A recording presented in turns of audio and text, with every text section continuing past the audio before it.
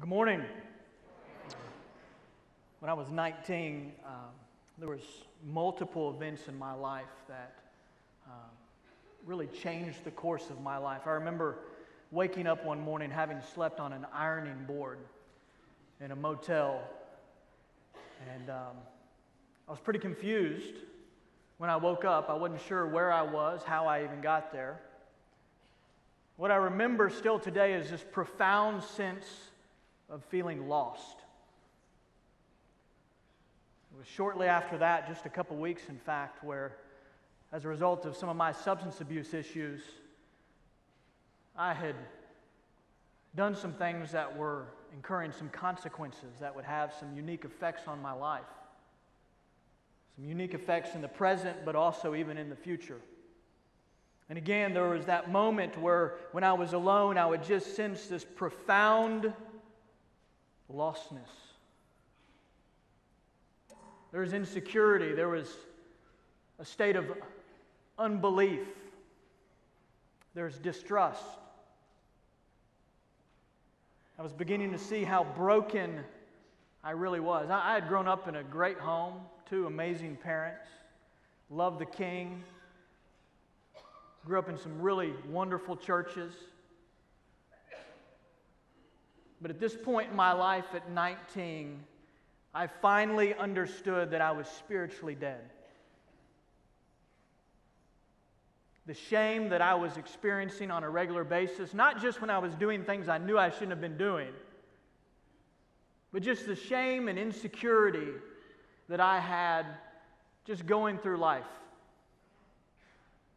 And not having friends that I could count on and call on made it even more difficult.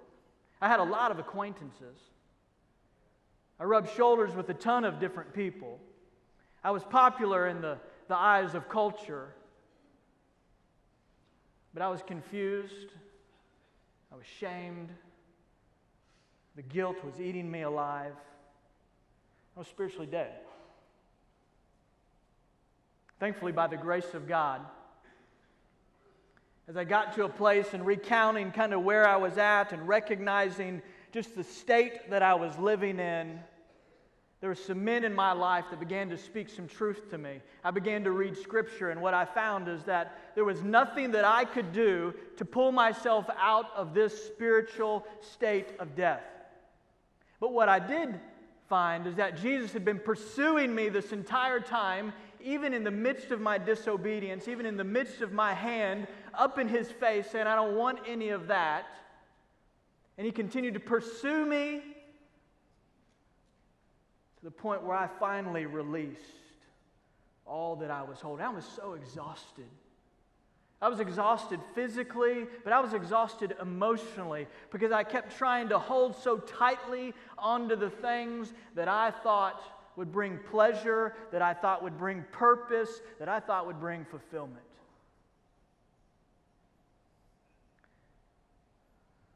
And I remember that moment when I asked Jesus to be Lord.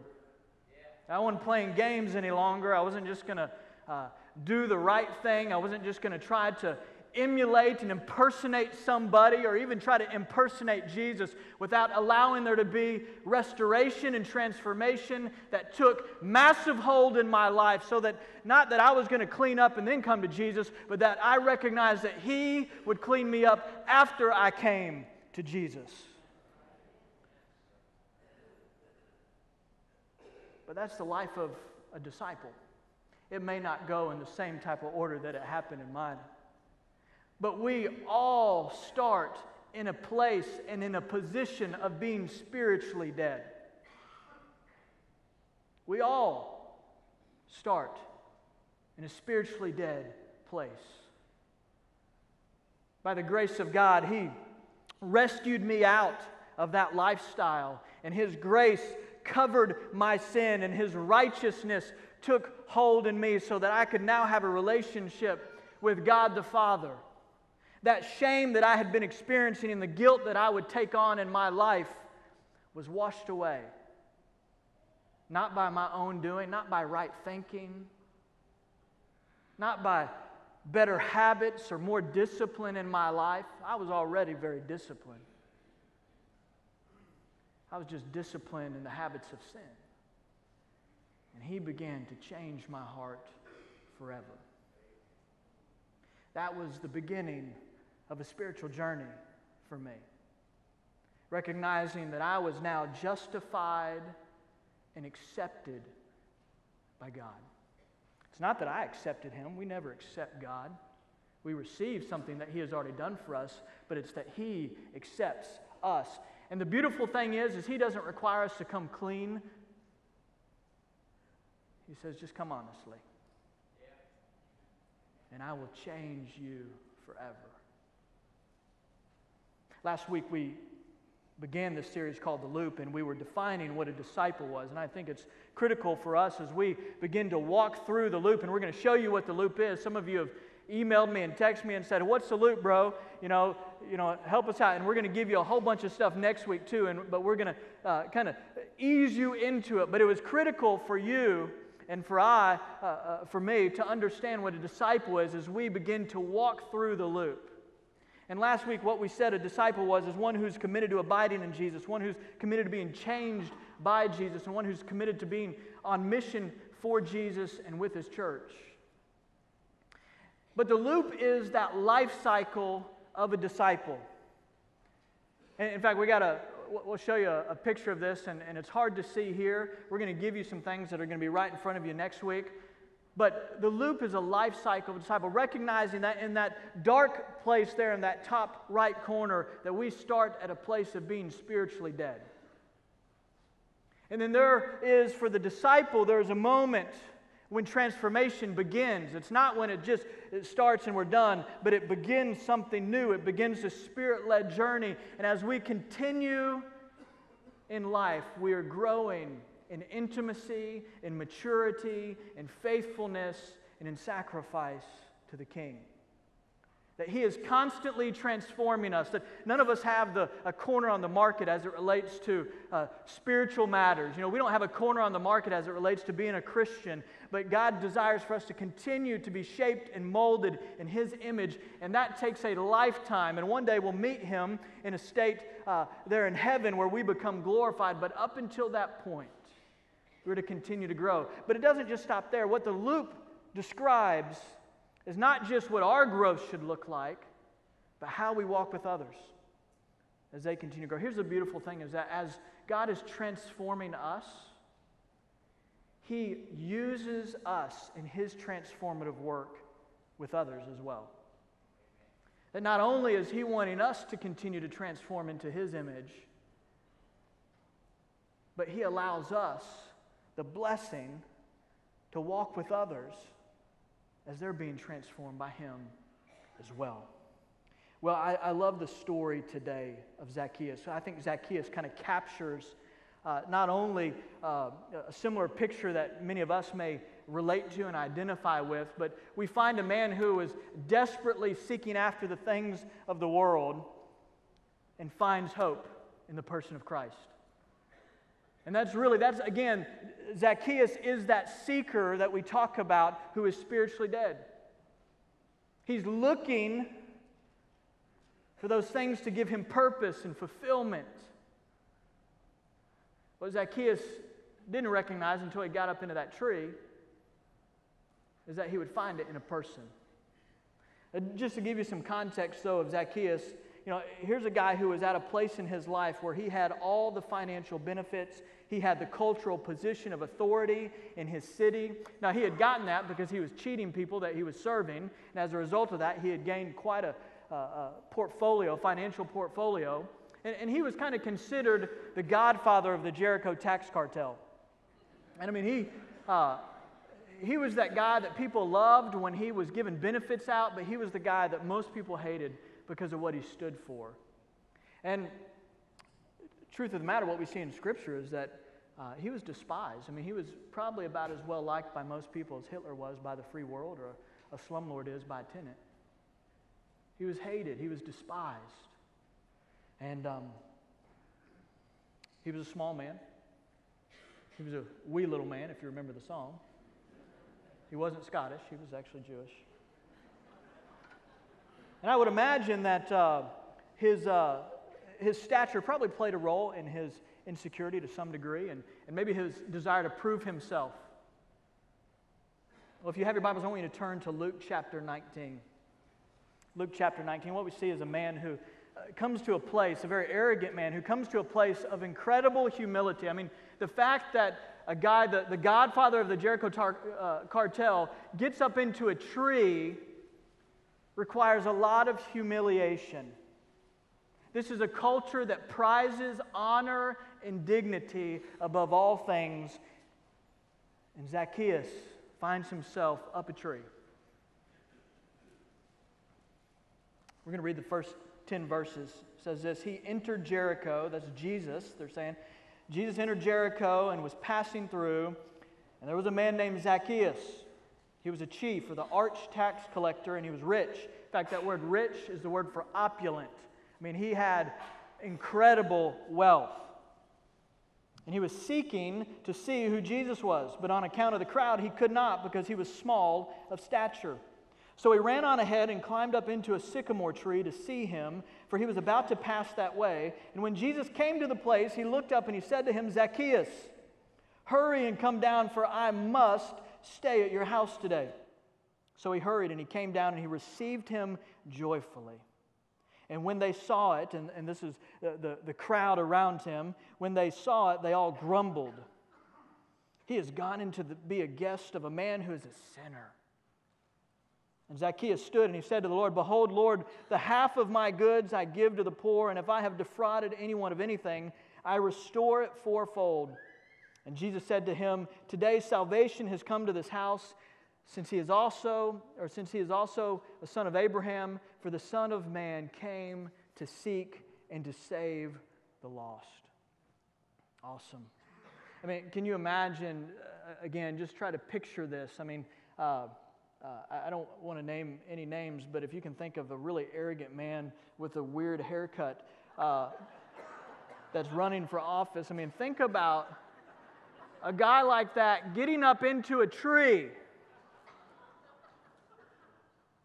hoping just to see this white-robed vagabond with long hair named Jesus walking by. I mean, you want to talk about some humility.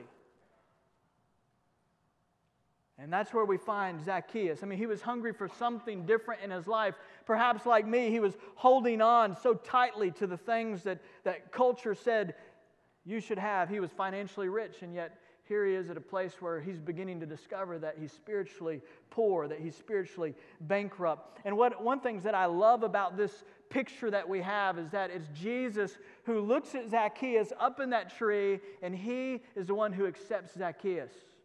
In fact, it's Jesus who invites himself into Zacchaeus' life, not the other way around.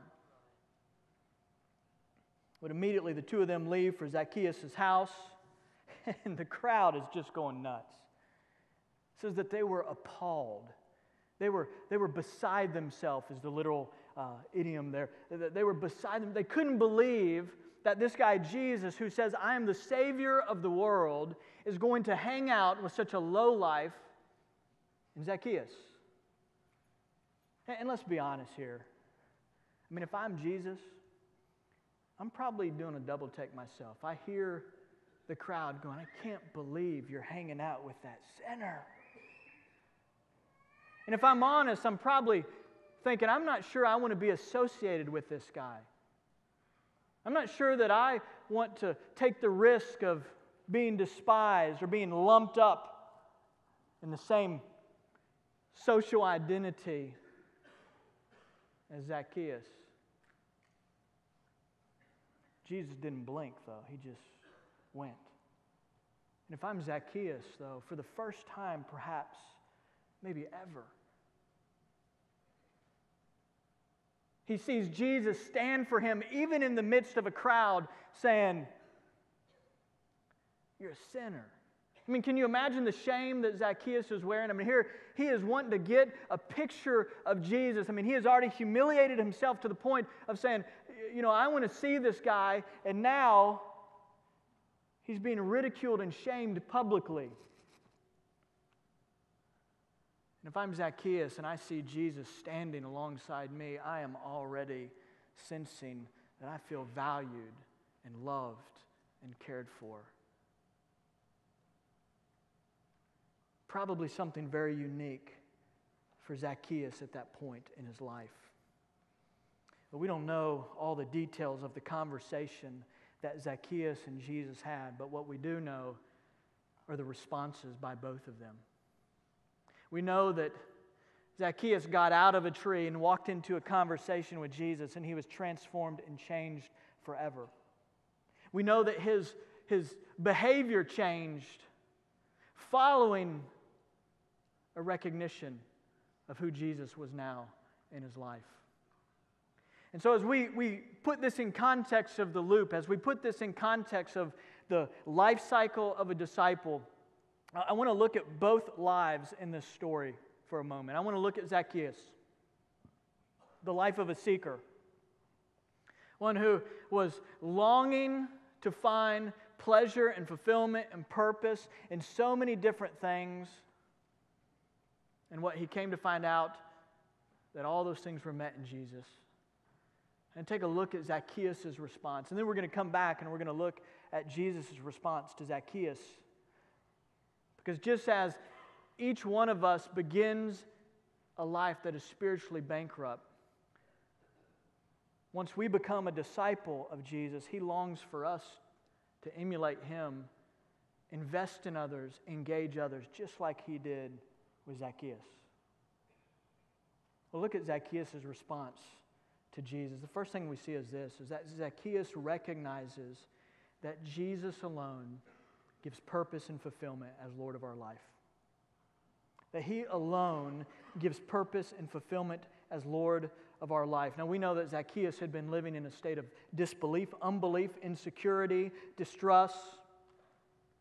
We know that he was looking for purpose and meaning from the things that he would acquire, or maybe the mountains that he would climb, that he had very little trust in other people. He was very insecure. I mean, we saw that just in the way that he treated people. I mean, he was stealing from, I don't know if they were honest or not, but he was stealing nonetheless. Taking things that he didn't really need. He was just filling his pocket, but he was also filling his mind and his heart for the measures of cultural success, power, prestige, position, privilege. But what he found out quickly in that conversation is that Jesus fulfills all of those desires in our heart. He fulfills them differently. He fills them economically. Not in the sense of financial good, but in the sense of He accomplishes a lot of things at one time. But what he found was when he made Jesus Lord of his life, that desire for power, Jesus said, I'm going to give you my Holy Spirit so that you can accomplish my purpose. His desire for privilege. I mean, what greater privilege could a child of God have than to call on the Father and access the King? In terms of prestige, I mean, who wouldn't want to be a part of the royal family, right? In terms of position, Scripture says in Ephesians 2:5, says, by grace you have been saved and raised us up with Him and seated us up with Christ Jesus. He now was at the same table.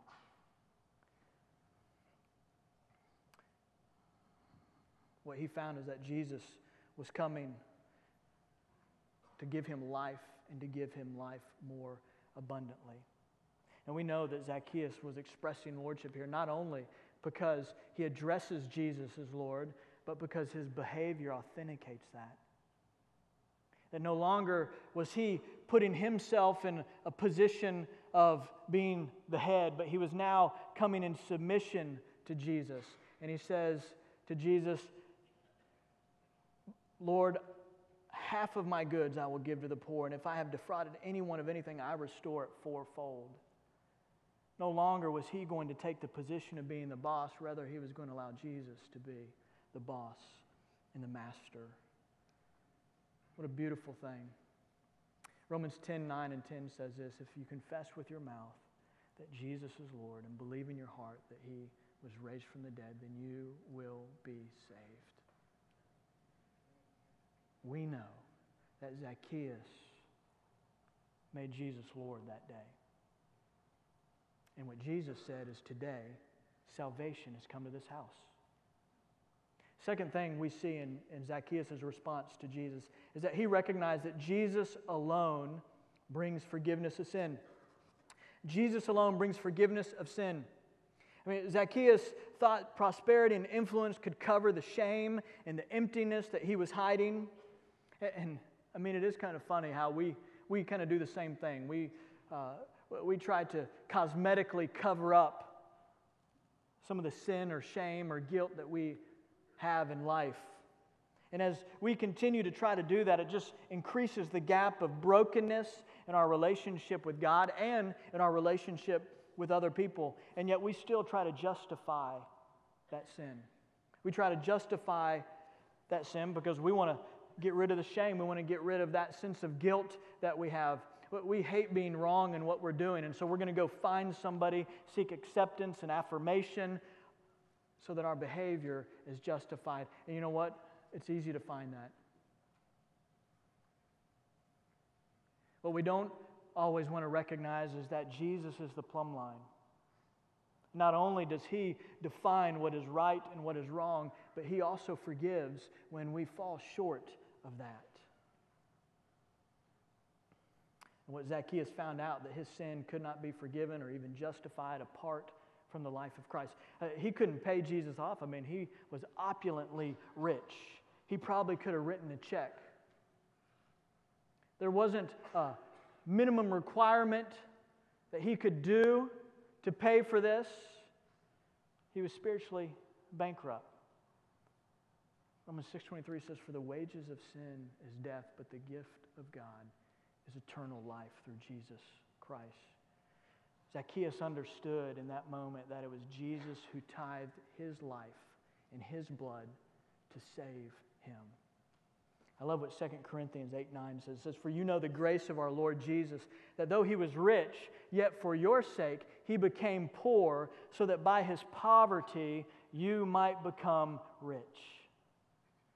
You see, if Jesus had stayed in heaven in a rich state, rather than coming to us in a poor state, we would still be spiritually bankrupt. But He came from the opulence of heaven to the brokenness of earth so that He would save us. And once Zacchaeus understood that, and understood that his life was born out of grace rather than law, not only did he want to fulfill that, but he wanted to even go beyond that. He wanted to live beyond the measure that was given. Romans 5:8 says this, "But God shows His love for us, that while we were yet sinners, Christ died for us." Third thing we see from Zacchaeus, his response. This is a mouthful, but this is important. You're going to want to write this down. Salvation does not come in response to a changed life, but a changed life comes in response to salvation. Let me say that again. Salvation does not come in response to a changed life, but a changed life comes in response to salvation. You know, for years and years, I wrestled with that. I mean, I had grown up in the church. I'd seen what good behavior looked like, and I was hanging my hat on good behavior, right? Which God really doesn't, He doesn't care about that like we think He cares about that. I kept thinking to myself, if I will just deal with my sin, if I will just take care of my shame, if I will just have the discipline to stop doing these things, then I will be accepted. And the reality is I can't be accepted as a result of a behavioral change. Rather, He accepts me because of His grace, out of His character and out of His personhood. And my life begins to change once I submit myself to Him. And Zacchaeus found the same to be true. It starts with a transfer of assets. And for Zacchaeus, a money guy, he began to recognize that this wasn't about moving money around, but it was about allowing Jesus to replace his sinfulness with Jesus' righteousness.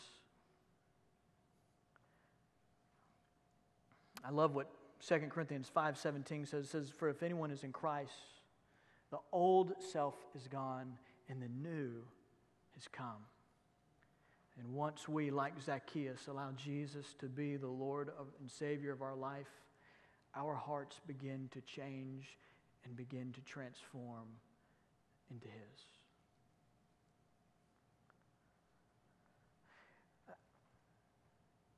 I think it's probably tragically true that even the church today continues to live in a place, and many in the church continue to live in a place where they go back to a point in their life and they say, you know, I accepted Jesus. I mean, you know, I did the little sinner's prayer and, you know, took care of that a long time ago.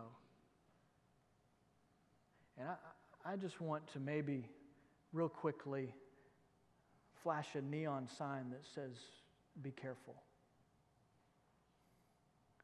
The church today continues to live in a depraved state because I believe most haven't made Jesus Lord. And this is not an indictment on you. I don't know your state. I don't know your spiritual state. But what I do know is Scripture is very clear that apart from making Jesus Lord, we will not be saved. Apart from recognizing that only by the grace of Jesus can we receive forgiveness. Again, not something that we do, but what He has done for us. My prayer as we continue in this series, my prayer today is that if there are those of us who are wrestling right now with that we'd be willing to be honest with the King.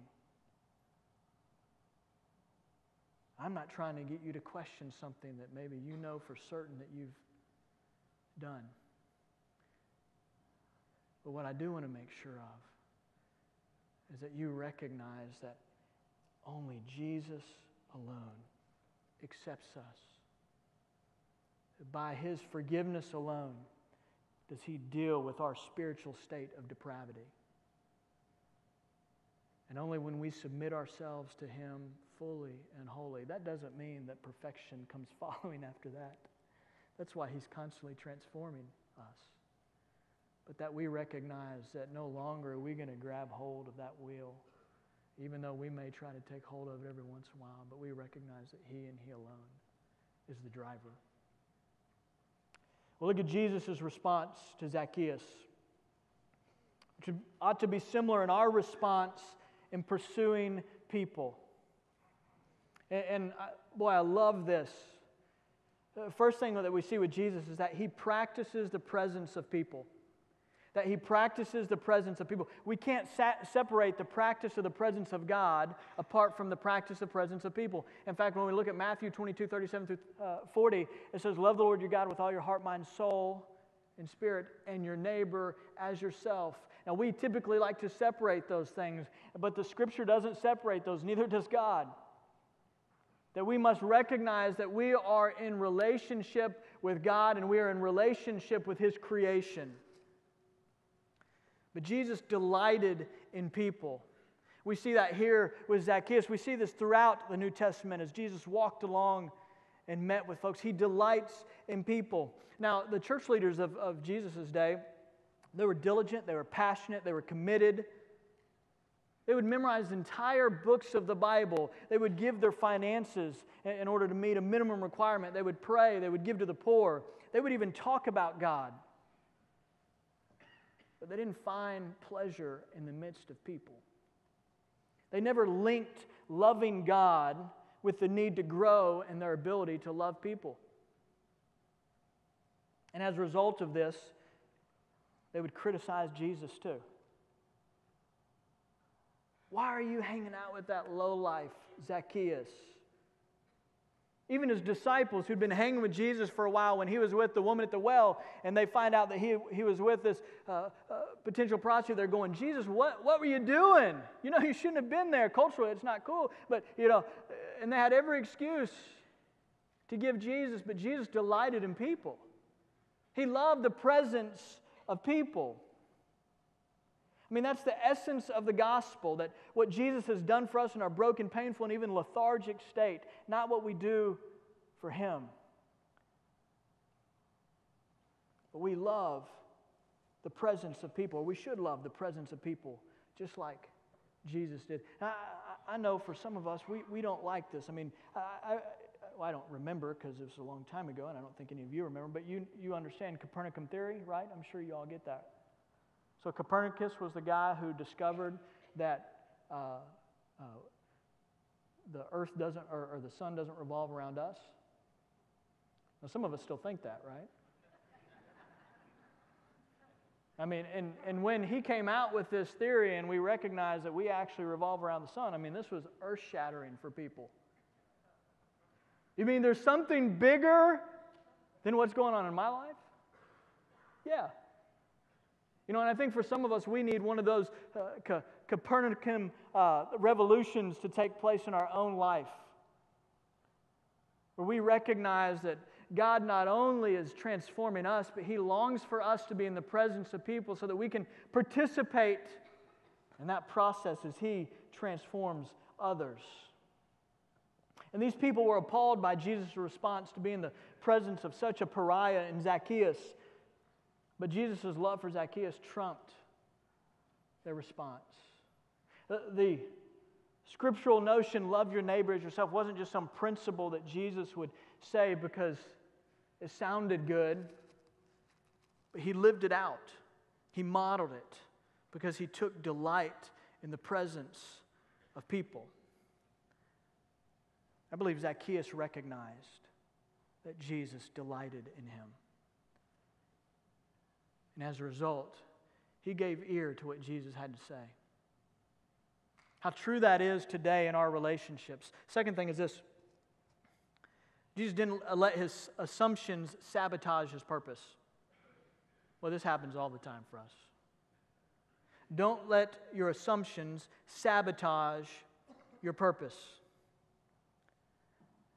I mean, I make up my mind about people all the time. I hate to admit that. My past pain, my experience, my background, my education, paint a picture for me sometimes. I know that that's the same for you. And listen, I think those things are good to consider. I think it gives perspective. I think sometimes that can be very helpful. But I will also say that when we begin to make assumptions, it can also inhibit our ability to love people. It inhibits our ability. Our assumptions can often leave us with immense pain and brokenness and even more ignorance.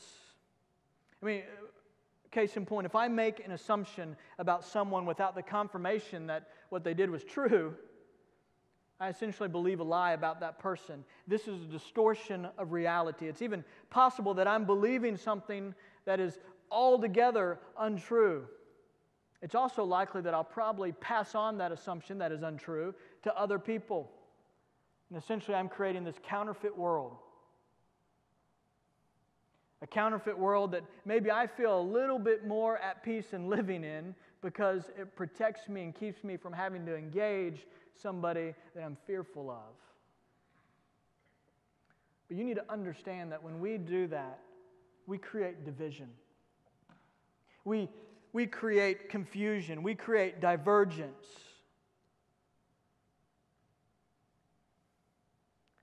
I mean, do we assume that people don't want to hear about the hope and the peace and the redemption that Jesus brings?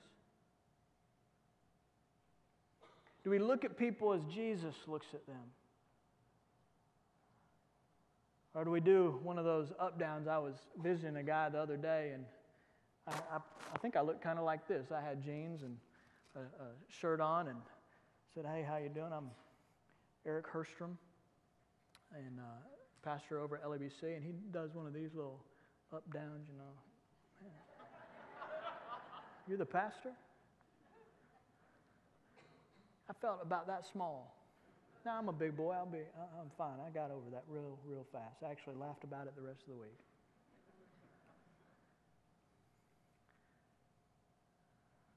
But how often do we make assumptions? And by doing that, I think we assume people to hell.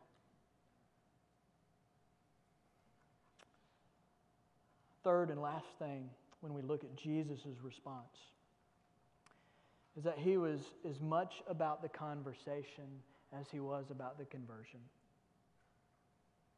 And my encouragement to you is to count conversations more than conversions.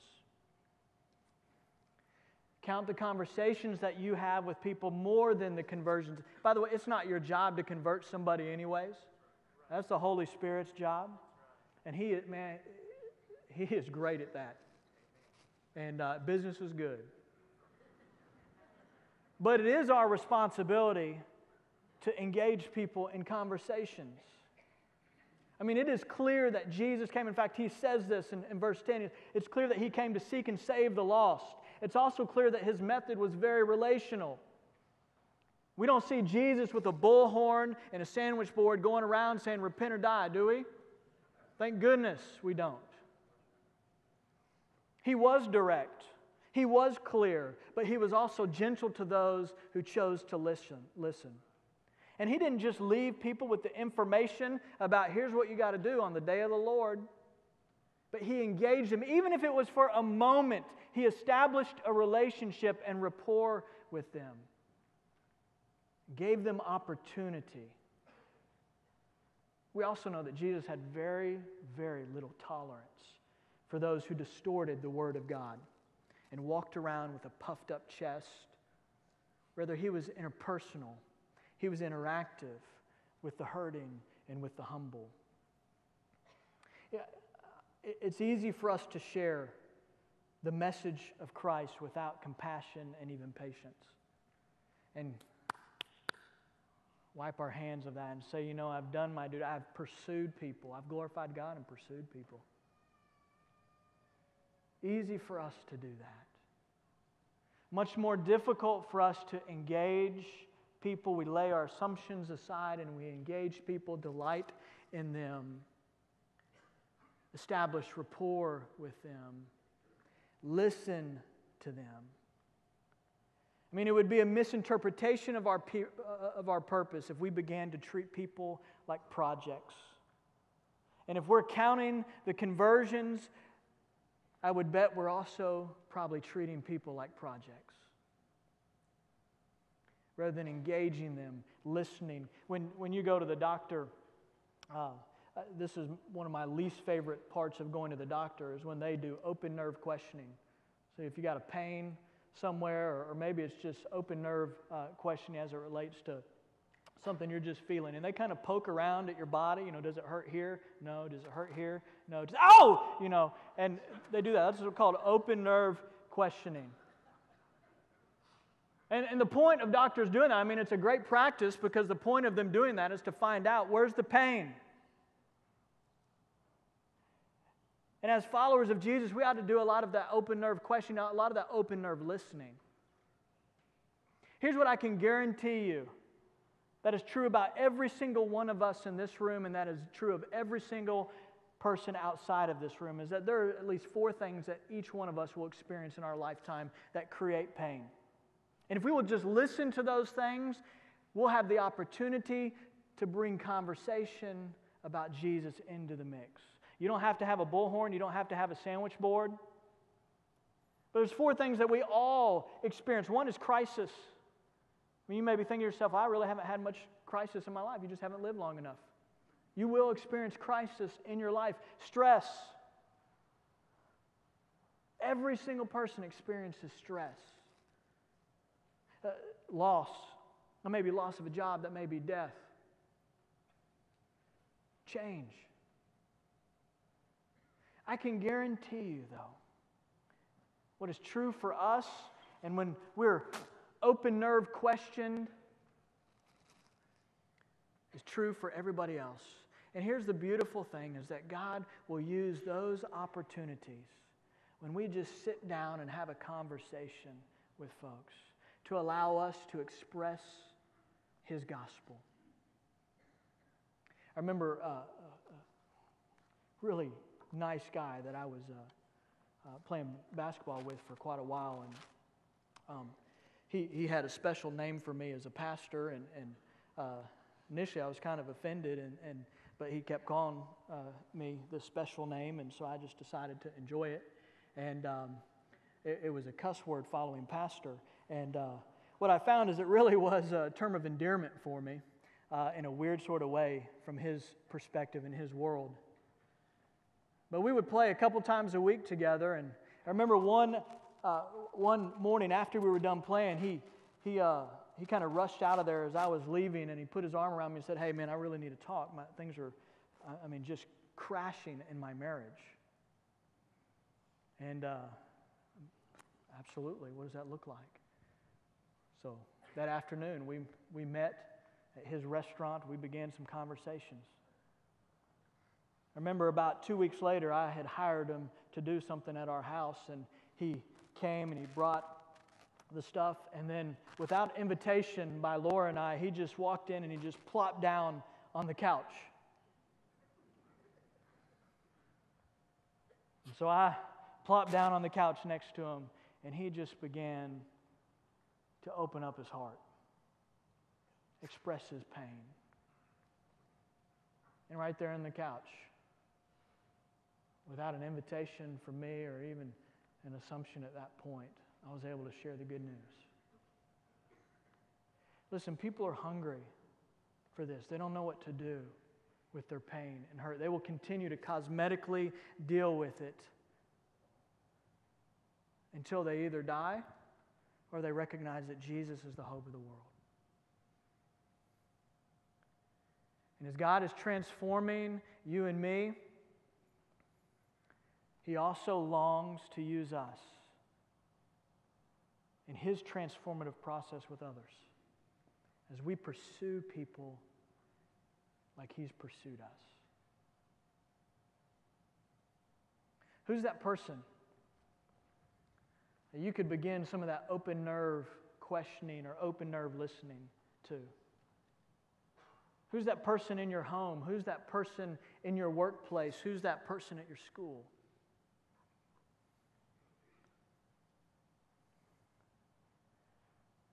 It may take some time. I knew this guy for about 1.5 years before that conversation ensued. But boy, was it worth it when God had prepared him for that moment. Pray with me.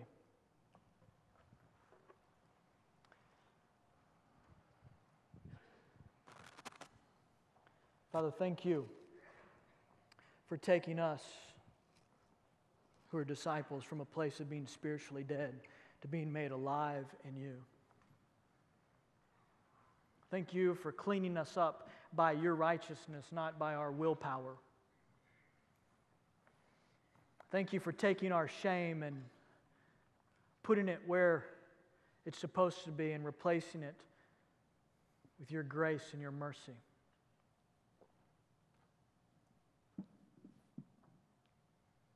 Father, would you help us now just to be honest with you?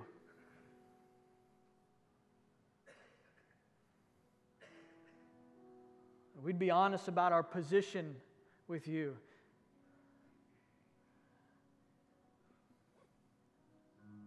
We'd be honest about our relationship with others.